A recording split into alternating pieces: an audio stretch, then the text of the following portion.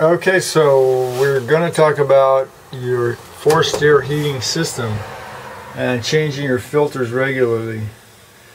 Your filters should be changed about once a year. And so this one has two panels that hold the front part on. There's a bottom panel and a mid panel. And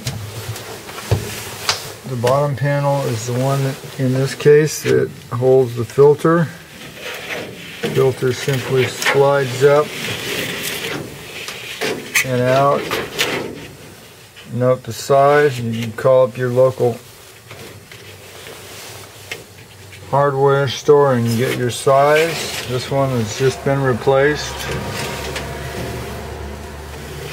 So thanks for watching. If you need your filters replaced or your system checked, give me a call, 707-599-4489.